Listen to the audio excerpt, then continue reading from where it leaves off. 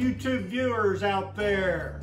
Welcome to another episode of Baking with Brian. This is our cozy home, usually Gina, but today it's Brian. Whoa, wait a minute. Wait. It hasn't been enough time. It's only been 2 weeks. I only do it every 4 weeks. What is going on? What is happening? Somebody has a special request. We've got a special request for a cake to be baked, and I'm going to bake it. Got a friend at work who's retiring, so I got to get it baked because he ain't coming back. He requests me to bake him a banana pudding cake. Banana pudding cake. Take a look at this picture. He sends me this picture. I don't know. I'm always up for one heck of a task, but we're going to see if we can do this one. This is going to be something else. All right. I hope you like it, Monty. I hope it's good, because we're not going to be able to taste it. We're not going to be able to test it. We got to send it to work untouched. All right. So let's start out with the recipe for the cake. The cake recipe says it will take 1 cup or 2 sticks of unsalted butter, softened, of course, 2 cups of granulated sugar, 4 large eggs. We're going to use 5 medium-sized eggs. We don't have large eggs here, but we've got a few. 1 teaspoon of vanilla extract, 2 cups of all-purpose flour, 1/2 teaspoon of baking powder, 1/2 teaspoon of baking soda, 1/4 teaspoon of salt, 1 cup of mashed ripe bananas, about 2 or 3 medium bananas. They were a little on the small side, so we went with 4. And 1 cup of sour cream for this cake recipe. I am no professional. I usually do the box, the easy way. This is all made ingredients. This is all homemade. So we're going to see what we're going to do. So I've got all my ingredients laid out here. Sorry, not me, but my fantastic helper, my little baker, Gina. Thank you, Gina, for getting all this together for me. You're welcome. Really appreciate her. She does more than what I give her credit for. Watch her head swell up. That's right. Okay, so we got everything together here. We're going to start putting together this cake recipe. So we're going to preheat the oven to 350 degrees.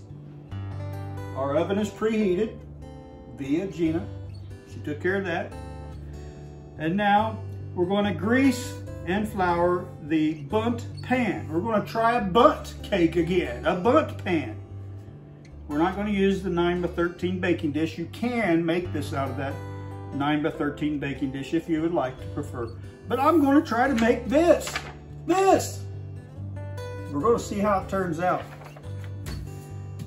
All right, so what did you do with my bundt pan? Here it is. Got it way over here in the corner. We're going to spray that down with lots of spray really well. All right, that's done. Next, we're going to start putting together the cake batter in a large bowl. Got a large bowl here. We're going to cream together the softened butter. We've got the butter here and the granulated sugar. Let's put some butter in here. It's really soft. Sugar. until light and fluffy. I'm going to cream it together.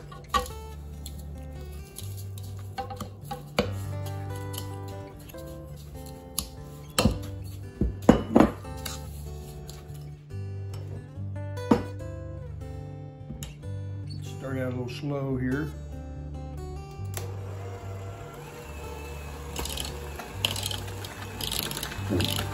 Start with the eggs, one at a time.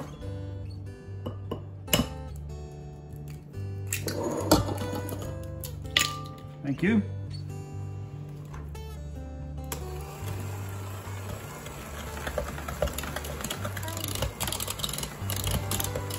Again, we are using eggs from Adams County, Ohio. Thank you, Doug, for those eggs. Keep them coming.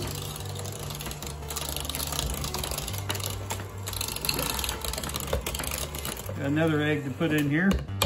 I haven't mastered the way to do it with one hand while I'm mixing and all that good stuff yet, but Gina's coaching me. Oh, gotta watch it. Got some shells in that one.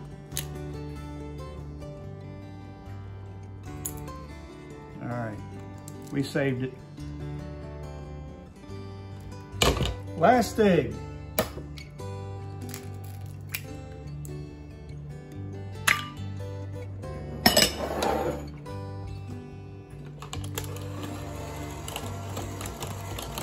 A teaspoon of vanilla extract here.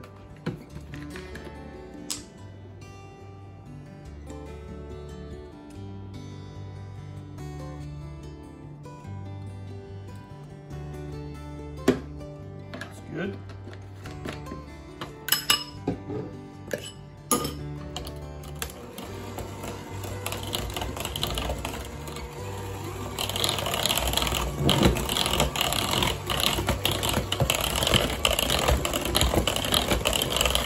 Next thing, we got the separate bowl here. We got the flour. Need to add we got the baking powder in there and the baking soda and the salt already mixed together. We're going to gradually add this dry ingredient to the butter mixture, alternating it with sour cream. We've got our sour cream here. We're going to put some of that in there as well. So we'll start with a little bit of this.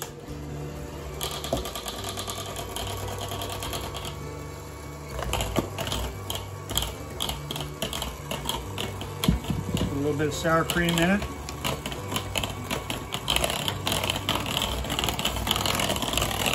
Really hold it.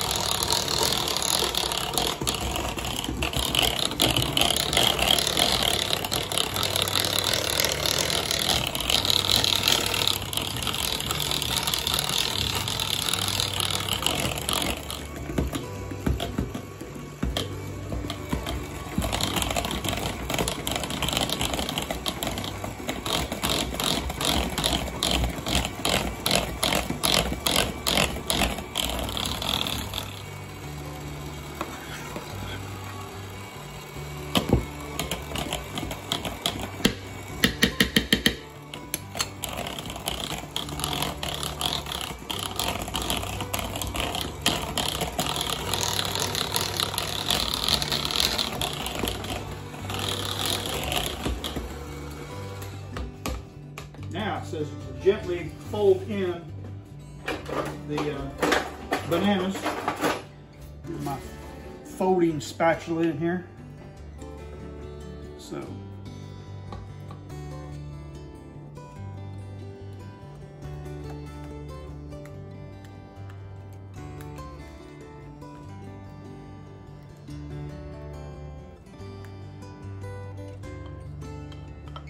this thing's gonna be something else.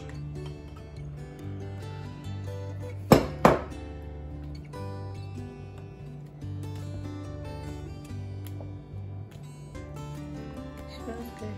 It does. Smells really good.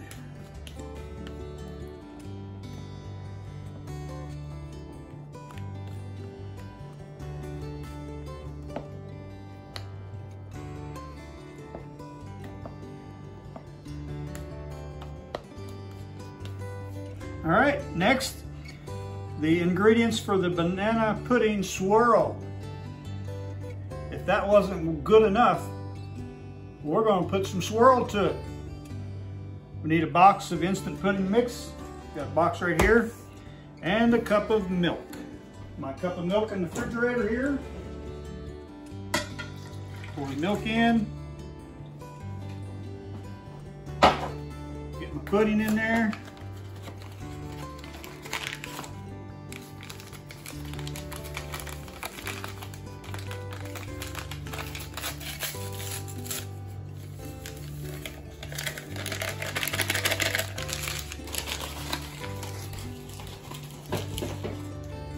Get my mixer out.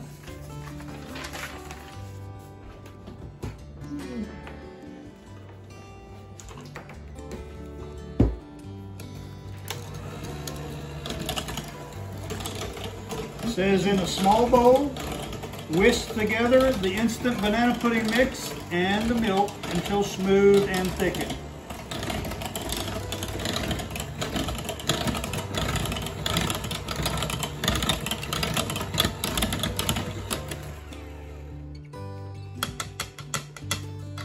Alright, now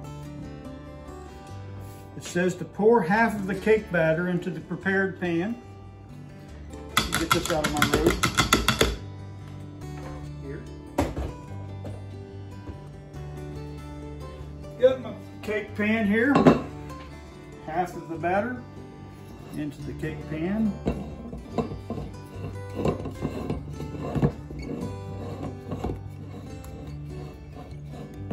Okay, it's about half.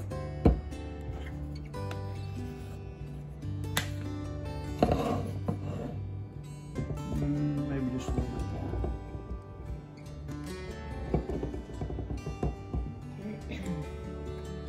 Well, I'm probably going to mess it up here when I put this swirl in there, so we'll get it around here pretty even. Then it says to drop spoonfuls of the banana pudding mixture over the batter. Spoonfuls. Spoon. Is this the hardest recipe you've done yet? I don't know. Maybe. Like I said, I do cake box mixes. I don't like homemade stuff. But hey, there's always the first time. All right, getting some of that in there. Now I need to go get me a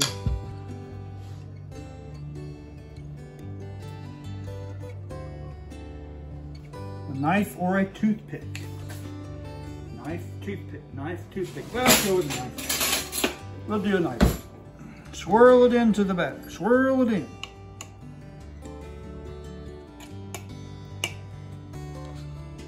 Maybe I should have put a whole bunch of it in there.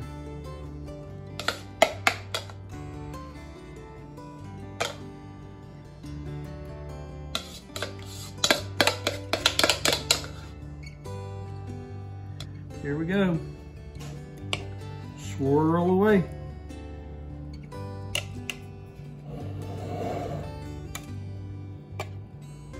Swirl the pudding in there. And then I get to put the rest of the cake batter in on top of it. So that's like the pudding middle of the cake. Next, the rest of the cake batter.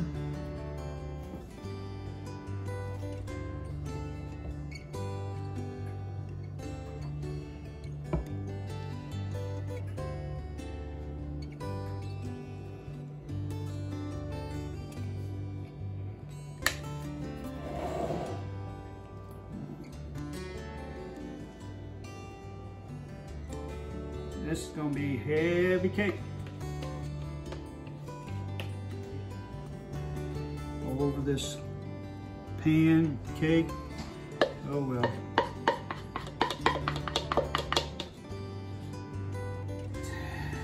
Now it's time to bake it. We're going to put it in our preheated oven for about 55 to 65 minutes, or until, as usual, a toothpick inserted into the center portion comes out clean. All right, going into the oven.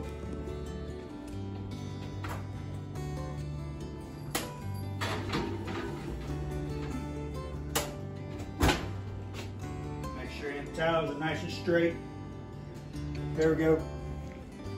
All right, now we're going to let the cake bake, and then we'll be back shortly. Whip. Time to check.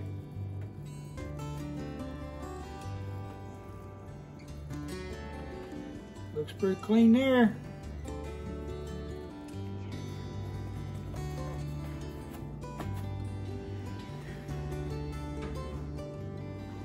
Looking heavy. All right. All right. Time to see if this cake is going to come out of the pan. Hopefully I get another good one. We'll see.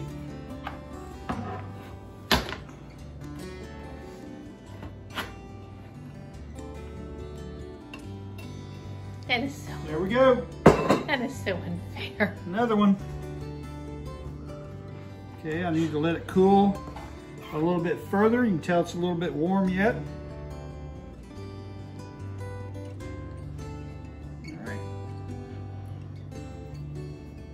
Now we can start making the frosting. We're going to put we're going to make the glaze, which is optional. You can either put the glaze on it or not. All right, now we're going to mix up the glaze.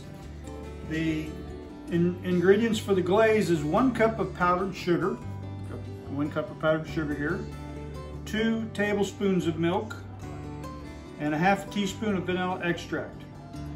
So I'm going to put the 2 tablespoons of milk in first.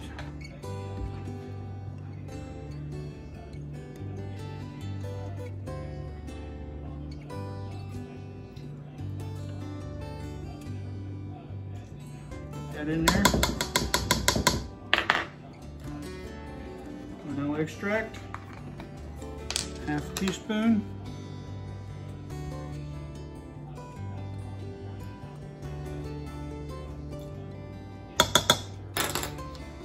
And the cup of powdered sugar. It says to whisk it together until smooth.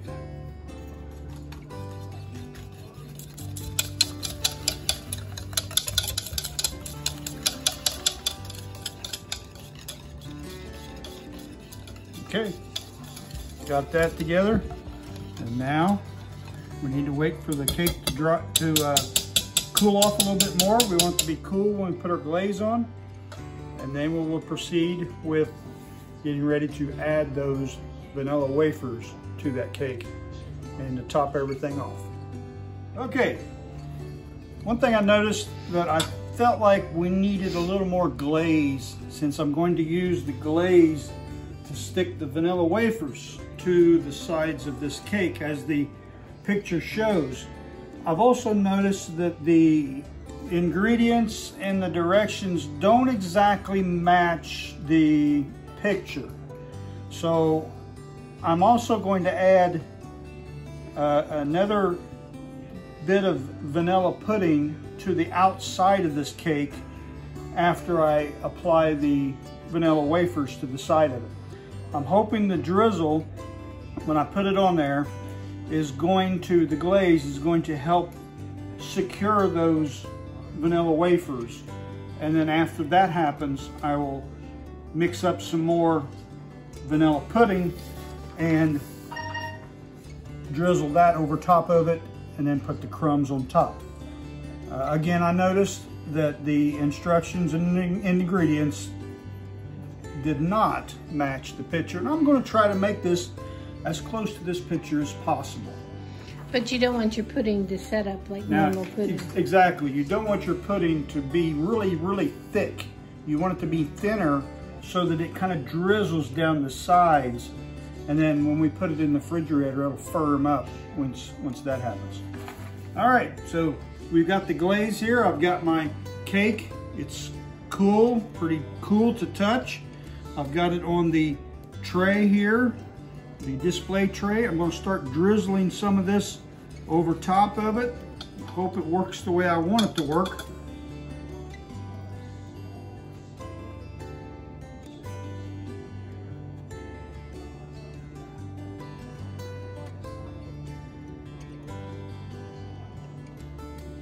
It's going to create a little bit of a mess, but we'll clean that up later. I'm going to use some of this, like I said, to the back side of my vanilla wafers to have it actually attach to the cake.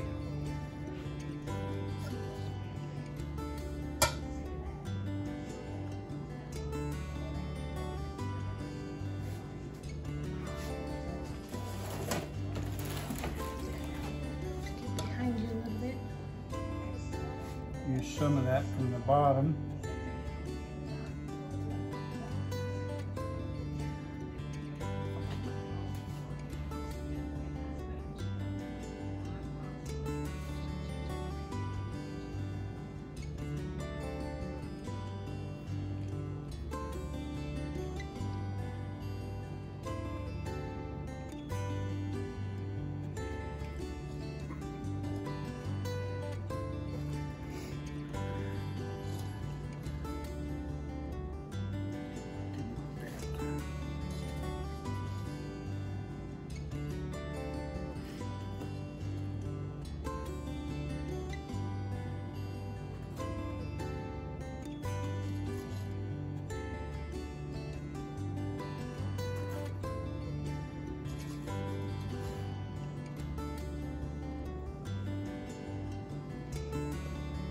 It's not cascaded like the others, but it's close. Okay, so the pudding was thickening up too much, and it wasn't going to give me the same effect that I was looking for that the picture shows. So what I ended up doing is I made some more glaze, and I put some of the pudding in the glaze to give it that yellow color to try to help it show the consistency like the picture has in it. Now I'm hoping that it's going to give me the effect that I'm looking for. I think I need to add maybe a tad bit of pudding to it. More, not much. Dollop. Don't want it too thick, but I don't want it too thin as well. I don't want it to just run off of the cake like the glaze did. It needed to be just a little bit thicker. So now, I'm going to take a spoon and drizzle it over the cake to see.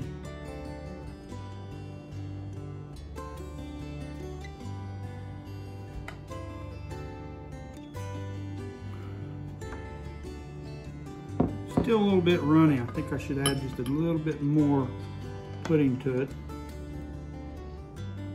Trying to experiment here a little bit.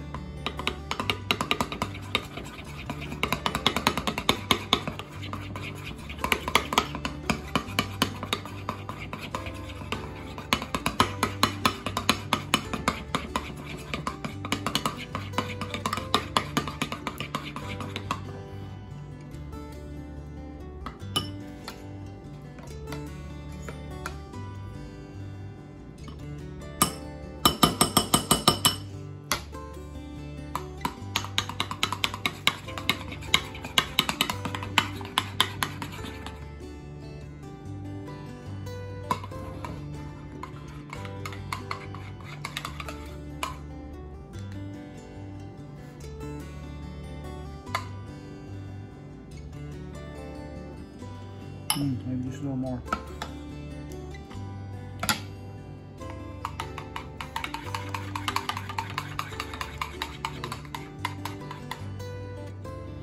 Let's see what we can do.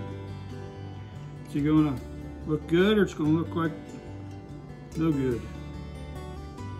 a little thicker.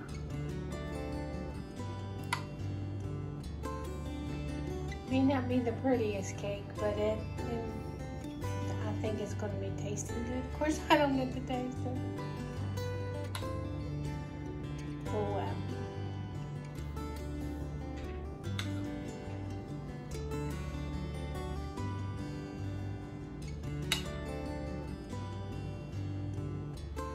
Now, let's put the crunched up vanilla wafers on the top. You get me another small bowl. Crunch some up.